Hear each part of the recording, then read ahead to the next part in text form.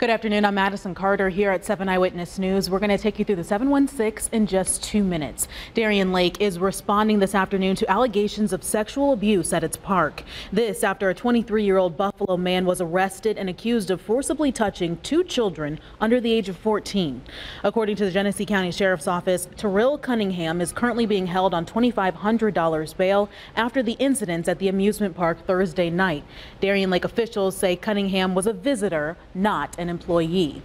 And they released the following statement saying, "Our top priority is the safety of our guests. We have zero tolerance for any inappropriate behavior. The matter has been turned over to the Genesee County Sheriff's Office, and we are fully cooperating with their investigation."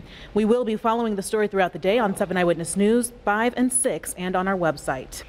A Lockport restaurant is hoping to see some stars this summer as the sequel to A Quiet Place films nearby. Lock 34 restaurant has a new menu based on A Quiet Place.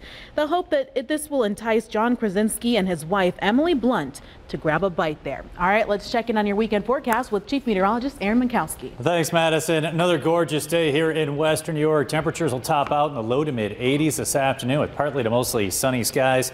Slight chance for a shower inland away from Lake Erie, so Wyoming County, Cattaraugus County, Allegheny County. You folks have a slight chance for a shower later today. Winds will be light out of the southwest around 5 to 10 miles per hour, may get up to 15 miles per hour along the lakeshore, but all in all, pretty nice weather across the area. Once the sun sets, skies will clear out nicely. We'll see overnight lows in the mid 60s. We head towards Saturday. Temperatures back in the mid 80s. The slight chance for a shower again inland away from the lake. Sunday, we're in the mid 80s. Better chance for scattered showers and thunder showers. It'll be warm and a little more humid for the upcoming weekend. Normal high in the state 80 degrees. Temperatures will be well above normal through the weekend.